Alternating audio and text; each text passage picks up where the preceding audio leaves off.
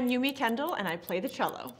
My first cello was a pawn shop cello under Grammy and Grandfather's piano, so it just felt, it was lonely and it needed some company, I guess. I always looked up to Jacqueline Dupre because she was the only woman cellist I knew of. And I also really appreciate what Yo-Yo Ma is doing for cello and the classical music industry, and more importantly, for humanity. I collect origami and lots of colored pencils because I love to draw.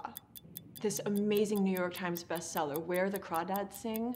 It was the kind of book that you want to keep reading because it's so good, but then I don't want to turn the page because then I know I'm getting closer to being finished.